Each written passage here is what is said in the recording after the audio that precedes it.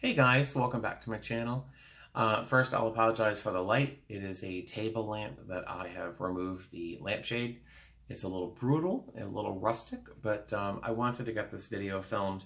I've had this idea rolling around for a couple weeks now in my head, and I thought I would finally film it and let you guys and share these thoughts with you guys. So, inspiration for this video came really a couple days ago at the gym. There's this kind of adult jungle gym kind of thing called a PDX, where I think it's PDX.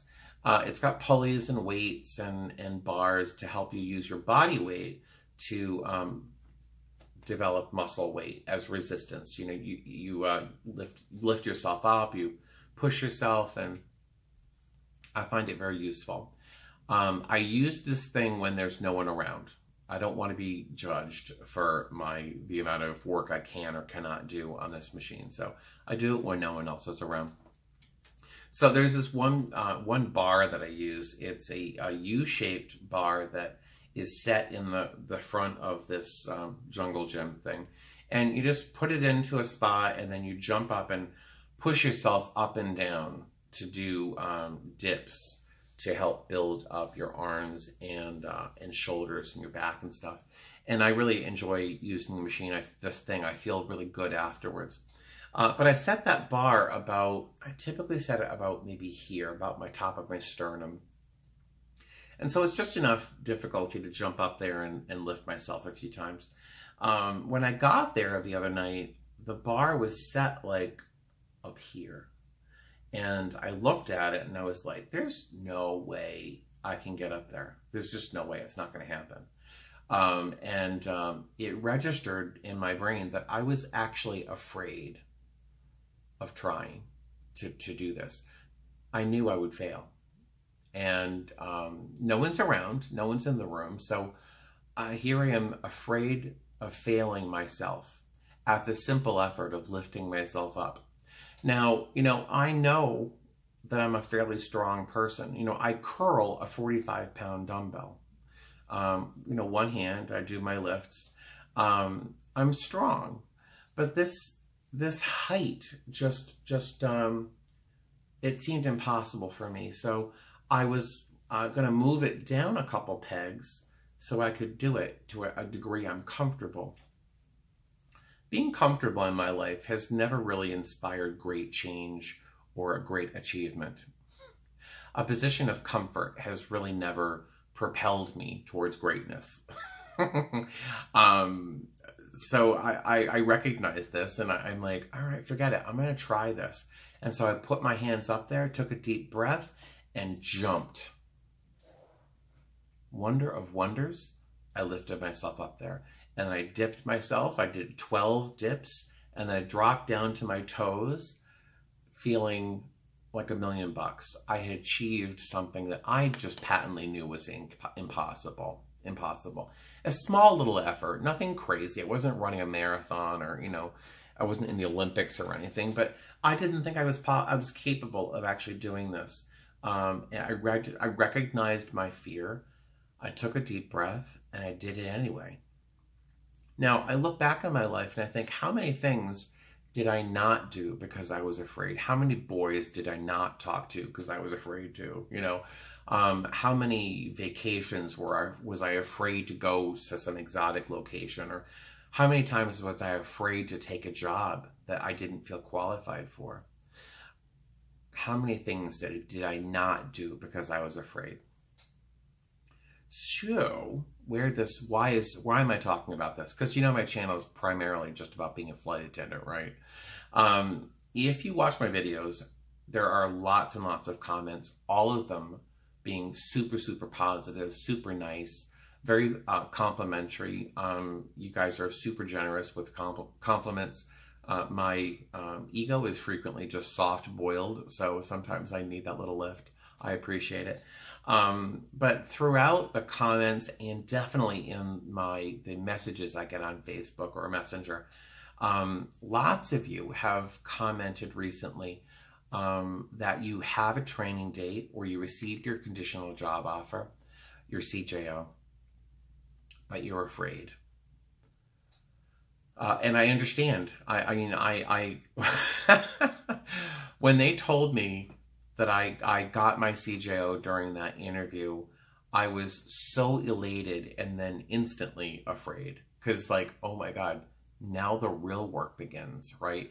I thought it was work getting the CJO. Never mind training. I was so afraid. And if you've watched my video, I cried before every single test. That's how I relieved my stress. I cried every single time. I still made it. I survived. But there's two things I wanted to remind you of. First, this isn't happening by accident. You worked your butt off to get this conditional job offer. And if you're watching this video and you haven't received a CJO, conditional job offer, it will come. The work has to be done. You have to do the work. And there is some aspects of luck involved. You know, interviewing with the right person who's amenable to your style of talking or whatever. But for those people who got their conditional job offer, this wasn't totally by accident. This was no lottery. You did the work to put yourself in the position where someone would recognize your talents and your abilities.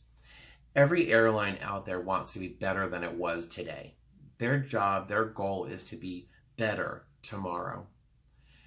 They recognize something in you that they saw and said, hey, this person's a winner. They can help us achieve our goal. Again, that's not accidental. So I want you to bring that confidence. I want you to remain confident. They wanted you. They need you. So don't try not to bring any more fear into this than you need to. So don't doubt yourself at all. You are capable, and they saw it. They recognized it. So I want to give you permission to succeed, really, because you're already a winner.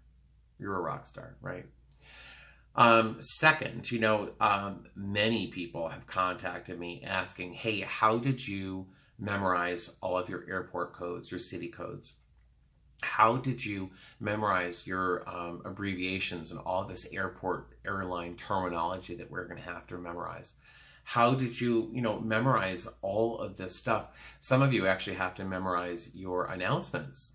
God bless you. I like to be able to read mine. But the sheer number of things that we have to memorize as in-flight trainees to be a flight attendant, it's vast. There's a lot of things you have to memorize. And it's daunting. Much like looking at that bar at the gym for me, I just didn't think I was capable. I just didn't think I had it in me. I didn't.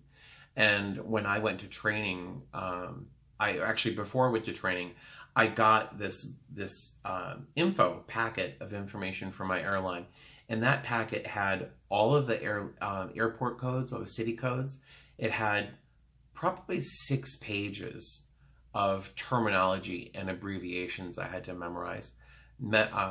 Military time, which is fairly easy, but there are so many things that they sent me that they said, here, know this before you go to training. Schematics, where all your emergency equipment is. I just looked at the A321, the Airbus A321, and went, there's no way. There is no way I can do this. I can't memorize this. Never mind the other aircraft. Just looking at this one, there's just no way I can memorize that. Again, much like that bar at the gym, I looked at that and said, there's just no way I can get up there. I took a deep breath. I lifted myself up, gave myself permission to succeed, and I did it. I worked at it, and it was hard. But I dropped down to my feet, and I felt so great afterwards. When I sat there and I worked, thankfully I had weeks to memorize these things. But I sat down every day and I plugged away at memorizing my schematics and my airport codes and my terminology. I plugged away at it. And so when I got to training, I succeeded. I remembered what I had to know to pass the tests. And the thing I wanted to point out, is you are capable of all of this. I just wanted to remind you that you are capable of memorizing all of these airport and city codes and getting 100 on those tests. You're capable of memorizing all of the abbreviations you're going to have to memorize. You will memorize them. Do you know why I know you? Do you know why I know you can do this? Guess. I'll give you a second. Kidding.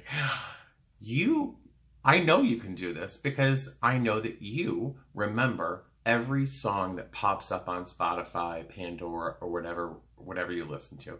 You know every word.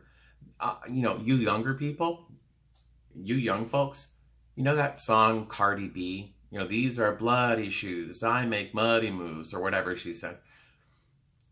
I'm surprised I remember those two little bits. You can remember Cardi B, the words to Cardi B's songs. You can remember city codes. If you're older like me and you remember any song by Joni Mitchell, the Eagles, Crosby, Stills, Nash and Young, any of those songs from decades ago, if you remember those songs, you can remember city codes and those airport terminologies and those abbreviations. I remember I graduated high school in 1987. I remember the songs that they played at that senior prom. I remember the song by heart that I wanted to have them choose as our theme song for our senior prom. I remember so many songs that pop up out of the blue. I may have only heard them a couple times, but somehow I remember these songs. If you, there's an artist that I love, I just adore her. She's English. Her name is, I'm going to mangle her name. It's Imogen Heap, Heap. I just love her music. It's very quirky and it's always a story. There's some of her songs that are actually like one side of a conversation about drinking and driving or abuse or something. Very weird, very interesting storytelling through music. And, I would listen to some of this music while I was studying my airport codes and my terminology and all those things. Think of the sheer number of songs you remember. You have this within you to memorize these simple things. So I'm talking way too long about this topic. All I wanted to do in this video is give you some encouragement and to remind you that you have it in you to fly through training, get those wings, and then maybe I'll see you in the air when I'm commuting on another airline, or maybe I'll see you in my own airline. That's really it. I just wanted to share this little story with you and my experience and give you permission to succeed. You totally have it in you. You have it in you. I know you do, and the airline knows you do. All you have to do is remind yourself that you have it within you to succeed, okay? Just go ahead and do it. And I am very excited and very proud of you people who have gotten your CJOs. In fact, a lot of you who I chat with either on Messenger or on these YouTube videos have actually been to training and have already gotten your wings. There's one guy, he flies with United. I think his name is Cheryl. Oh, I was going to say his name. I'm not going to say his name. He knows who he is. I met him in Houston during one of our layovers. And he just sent me a picture of his graduating class. And I cried. I was just so proud. I was so excited. But there I am talking again for too long. So you have a good day, night, wherever it is, whatever it is where you are. Fly safe, and I'll talk to you soon. All right, bye-bye.